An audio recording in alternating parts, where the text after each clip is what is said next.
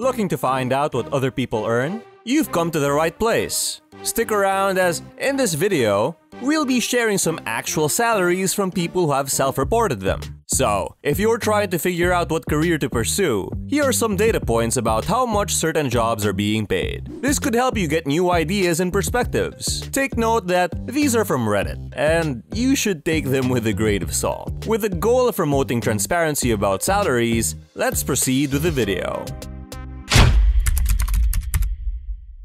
The first job we've got is a bridge operator. They make between $35,000 to $40,000 a year, depending on overtime they put in. According to them, they make enough to pay the bills, live comfortably, and do things they want. They have great benefits, insurance, and work in the bridge house 90% of the time, which shields them from the cold and heat. They often play Xbox, watch TV, take naps, or read books. Although they work alone for 12 hours at a time, they say it's a pretty chill job because they don't have a boss looking over their shoulder. However, it can be a lonely lifestyle. Despite this, if you're looking for a relaxed job, you might want to check into the bridge operator. Let's take a look at the next job on our list. A union journeyman plumber and pipe fitter who makes $46.33 an hour. It's important to take note that there are union dues to consider, but being a skilled tradesperson is no joke. With some hard work and dedication, you can make serious money, especially if you start your own business. Our local plumber charges a minimum of $300 per job and does 2 to 3 jobs a day, resulting in a substantial income. Pursuing a career in a skilled trade such as plumbing, carpentry, or electrical work can be a great alternative to the traditional route of going to college and trying to apply your degree. Don't overlook the potential of this path. Our next job involves building jet engines, which pays $43.13 an hour. This is a high-skilled job that requires a lot of technical expertise. The base pay alone comes out to about $90,000 a year, which is not too shabby. However, keep in mind that building jet engines incorrectly could have catastrophic consequences. If you live in an area with a lot of aerospace and are interested in this kind of technical work, it's worth considering. Next up is software sales, with a base salary of $110,000 a year with an additional $110,000 in bonuses, bringing the total compensation to around $210,000 US. While this job may have been affected by the pandemic, as companies begin to purchase big-ticket items like software again, the commissions on software sales can be extremely lucrative. Software sales is an excellent field for those who are interested in sales and want to avoid selling equipment. If you have a good understanding of the product and can upsell your customers, you can make a killing. A salary of $210,000 to $220,000 is well within reason for many roles in software sales, especially in the software as a service (SaaS) industry. Now, we have a dental assistant claiming to make $30 an hour, which seems about right. That comes out to an annual salary of $62,500, not including overtime pay. With some extra hours worked, the total income could be around $70,000 to $75,000. Considering that you don't need to attend dental school to be a dental assistant, $30 an hour is a pretty good deal. Moving on to car sales.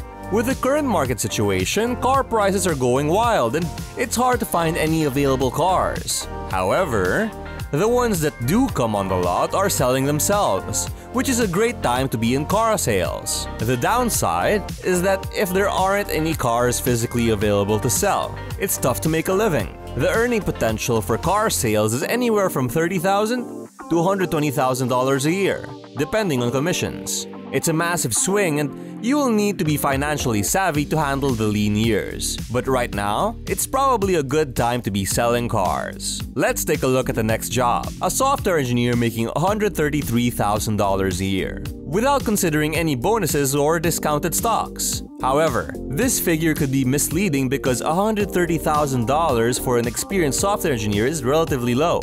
A reasonable salary range for a mid-sized company could be anywhere from $150,000 to $170,000, not including bonuses. The bonus is where the asterisk comes in. Many companies offer a lower base salary but include a lot of stock incentives, which could result in significant income at the end of the year. So, we don't know the total income of this person, but they must be getting decent bonuses. If not, they might be a junior engineer.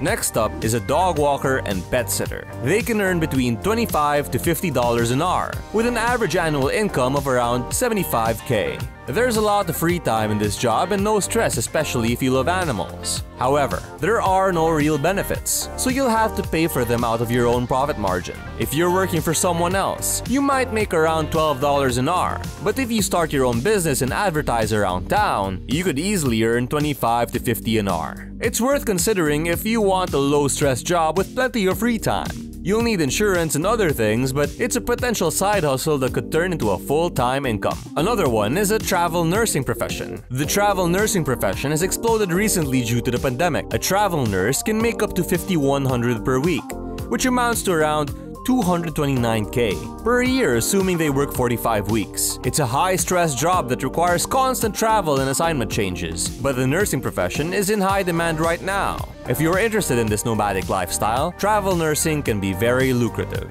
The next one is working as a security guard at a museum that pays surprisingly well at $29.50 an hour. It may be stressful, but it's a good paying job if you can handle it. Just hope the museum doesn't come alive at night. Let us now take a look at a freight railroad conductor who makes $70K a year. The downside is that there aren't many jobs available, and you'll be on the road a lot. Conductors usually work within a specific territory, so they don't have to travel across the country. However, they still have to work their way from home.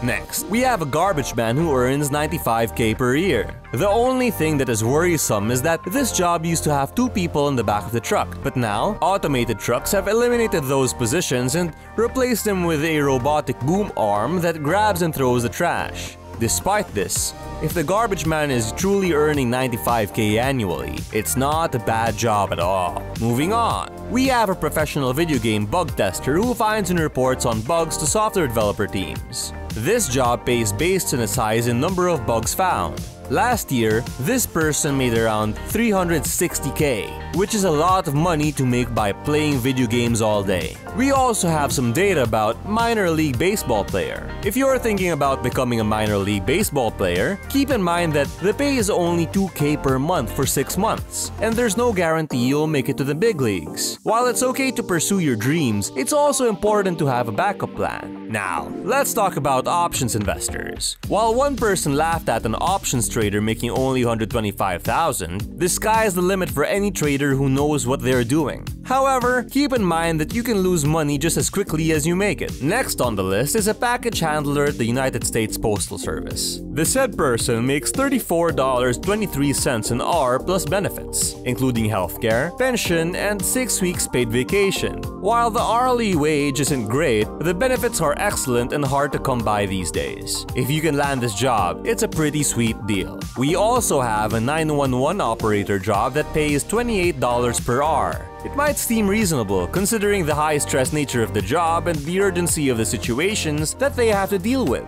However, this job isn't for everyone for sure. Next, we have an animator with 16 years of experience in video games who earns $28 per hour. Although video game debugging may seem more lucrative, being an animator could still be a viable option for those who enjoy the video game world. Lastly, we have a social worker who earns $46,000 a year. It's important to remember that social work should be pursued out of passion, rather than solely for the money, as it's an industry that doesn't pay as well as others, such as software development and tech. Therefore, it might be wise to supplement social work with side hustles. Nonetheless, $46,000 per year is consistent with the industry standard pay. Alright, that's all the data points and salaries for now. Keep in mind that these are self-reported on Reddit, so take them with a grain of salt. But if you're feeling underpaid or looking for a new job, these numbers may give you some ideas or inspiration. And if you're interested in programming, be sure to check out our video From Beginner to 6-Figure Programmer for a roadmap to earning great money. Thanks for watching and happy job hunting! Hopefully, this has been helpful, and we'll see you in the next video.